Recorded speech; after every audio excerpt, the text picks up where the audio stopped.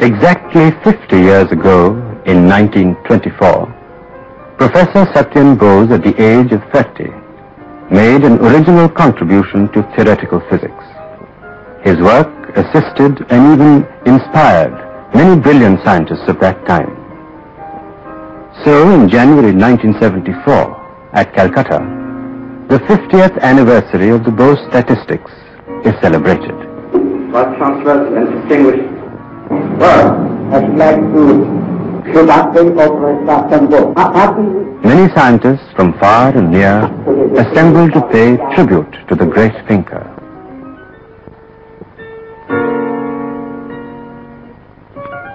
Sri Subramaniam inaugurates the seminar and dwells on the far-reaching effects of his work published 50 years ago. He says, "It is indeed a pleasure and privilege for me to associate myself with the seminar. 1974, which marks the 50th anniversary of Bose statistics, is a year of special importance to Indian science." Professor Bose acknowledges tributes from his compatriots. Gentlemen, I am deeply grateful to our President for having permitted me to speak seated. I feel very grateful and at the same time overwhelmed at this great honor that you have done me. But after all, if one has lived through so many years of struggle, if at the end he finds that his work has been appreciated, he feels that he doesn't need to live too long. I suppose this is a peaceful end to a long case. Thank you.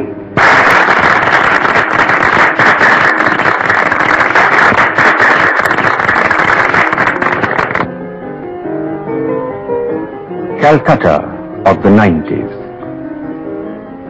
In this house, Satyendra was born on the 1st of January 1894.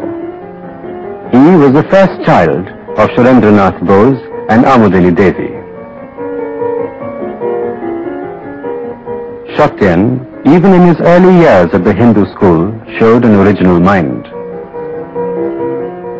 The mathematics teacher awarded Satyendra 110 marks out of a maximum of 100 because all questions set, including alternatives, had been answered correctly, each in a novel way.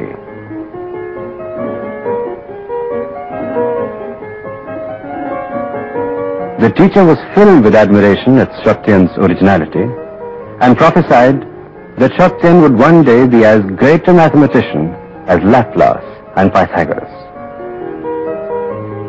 From school, across the road to the Presidency College. Through this corridor of learning, Satyendra climbed from the year 1909 onwards to higher studies. Among his teachers, there was the great scientist Jagadish Chandra Bose for physics. No better teacher could have been found to mold Satyendra's youthful and plastic mind. It calls for no great imagination for us to presume that this teacher had reminded his students time and again not to take anything for granted, but to be guided by their own reason and observation. It was a unique coincidence that a group of brilliant students at the Presidency College came under the care of the great Jagadish Chandra Bose. Satyendra's academic career was exceptionally brilliant, and finally, in his chosen subject, mixed mathematics, He stood first in 1915 and created a record which has not been equaled.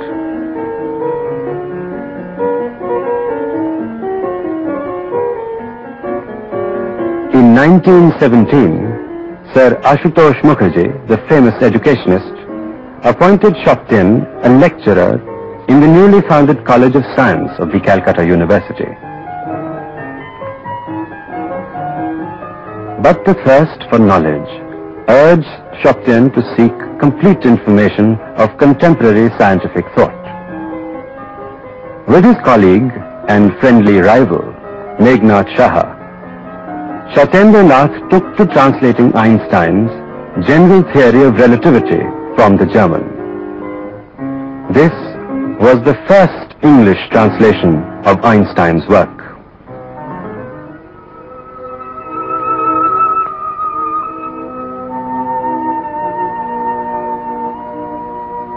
In 1921, Satyendra Bose left Calcutta for the Dhaka University as a reader in physics.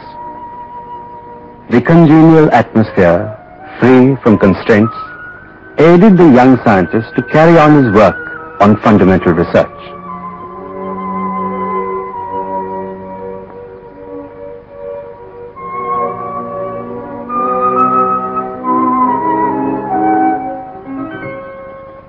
Three years later, in 1924, Bose, just a reader, sent his first major contribution to Einstein on Planck's law and light quanta hypothesis.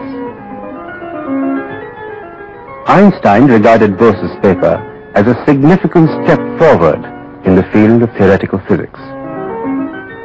Einstein appreciated the originality of young Bose's derivation, and he forthwith translated the paper and saw that it was published in the foremost scientific journal of Germany. Thus, Bose joined the scientific thinkers of his day.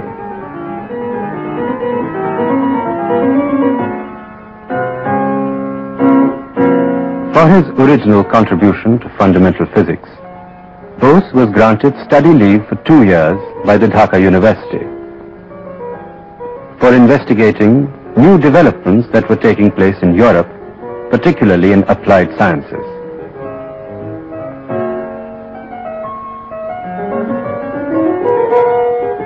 In October 1924, Bose arrived in Paris, from where he writes to Einstein to know the master's opinion of a second paper entitled Thermal Equilibrium in Radiation Field in Presence of Matter. Einstein again translated Bose's second paper and published it in the same journal, but this time with a note of dissent, which Bose did not wholly accept. Bose hoped that future scientists would find some meaning in his point of view. While still in Paris, Bose realized the importance of applied sciences. He had the privilege of working in Madam Curie's laboratory, also in the X-ray laboratory of Maurice de Broglie.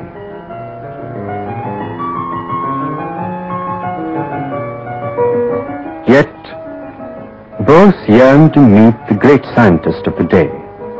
He traveled to Berlin, and Einstein received him cordially, introducing Bose to the famous members of the Academy of Sciences. All were engaged in the pursuit of knowledge. Planck, Schrödinger, Pauli, Heisenberg, Max Born, and many others. Bose returned from Europe in 1926 as a professor of physics at the Dhaka University. He saw the need of the future, and so he devoted his time to providing new avenues of research and also to teaching the younger generations.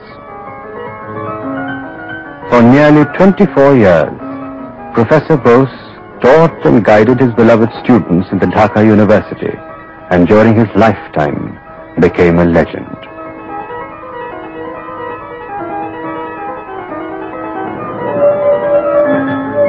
In 1945, back to Calcutta University, his alma mater, as Khaira Professor of Physics. Professor Bose formed a group of students of different branches of physics. He initiated research on thermoluminescence and designed an original type of spectrophotometer. Equally competent as a theoretician and an experimentalist, Professor Bose would take nothing for granted in regard to laboratory procedures. Make your own instruments, the professor told his students. Never mind if suitable instruments can be got from abroad. By designing and making your own, you have a clear idea of the problems.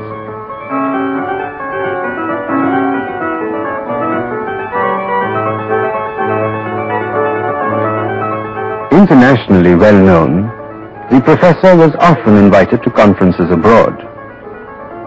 In 1954, in the crystallographic conference in Paris, he presented a paper on the details of the spectrophotometer designed by him. During the last years of his life, Einstein was taken up with the problem of a unified field theory which would furnish all the answers to the problems of the physical world. Einstein's unified field theory owes to Professor Bose much towards its development. During 1952-53, Professor Bose devoted his time with characteristic vigor to solve the 64 equations of Einstein's unified field theory, which provides the guideline to future scientists working on the problem. The years of work were occupied by Professor Bose on diverse problems. His papers were published from 1917 to 1955 in important scientific journals of the world.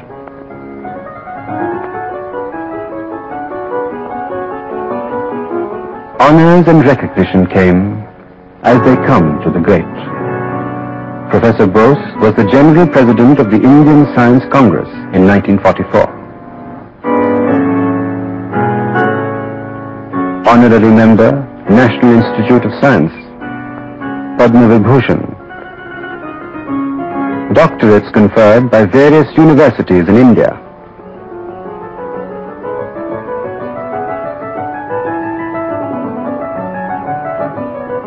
And at last, in 1958, Professor Bose was honored by the Royal Society of England with a fellowship. The professor never yearned for formal recognition.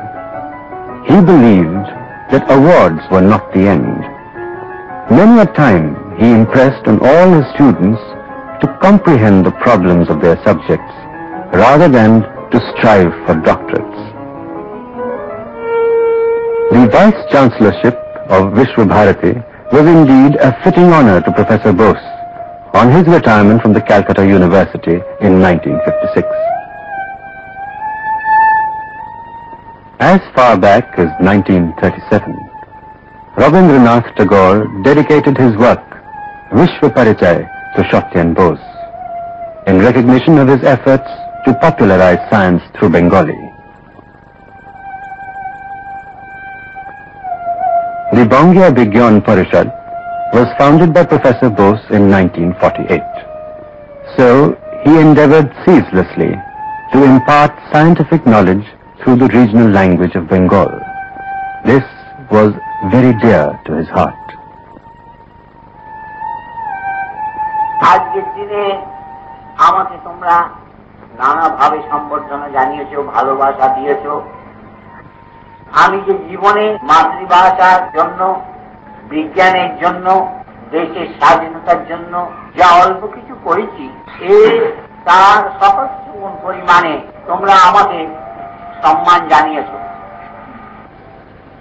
এটা আমার জীবনের একটা বিশেষ স্মরণীয় দিন যে সকলে মিলে তোমরা মেনে নিয়েছো যে এই দেশের মধ্যে বিজ্ঞানের চর্চা করতে গেলে মাতৃভাষায় বিজ্ঞান চালাতে হবে সর্বক্ষেত্রে।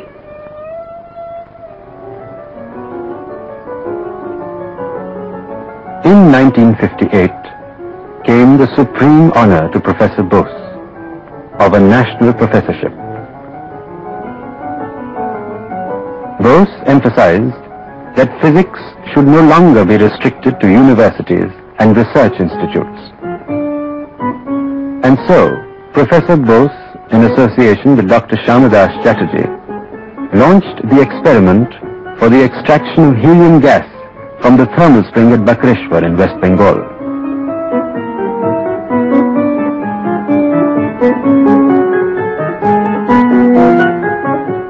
Helium gas is very rare, with many uses in modern technology. Today, the Bose-Einstein condensation phenomenon is being applied to extract this rare gas in India.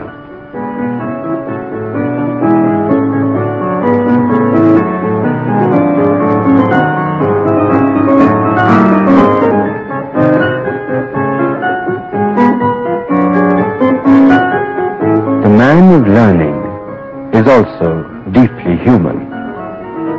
He is equally at home with prominent people as with his friends who may not be so well known. Happy both in company and in solitude. Humble in his humility. Bose never did strive for fame.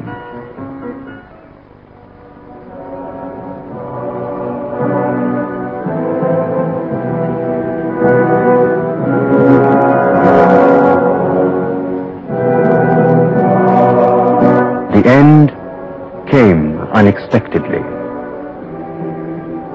At the break of dawn on the 4th of February 1974. In existence, death is an episode. Great minds break the bonds of earthly desires and continue to pass on their findings in Kshetragyan, matter knowing. Professor Bose has left a legacy to the scientific world in those particles known as bosons, which obey the Bose statistics. With the passing away of Professor Satyendra Nath Bose, an era comes to an end.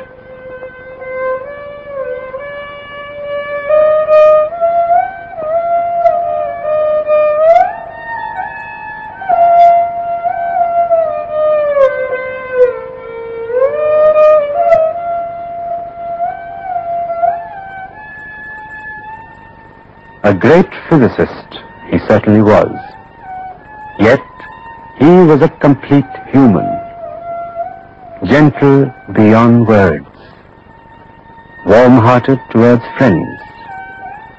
He was unassuming and unpretentious, and gave no indication of his scholarly achievements.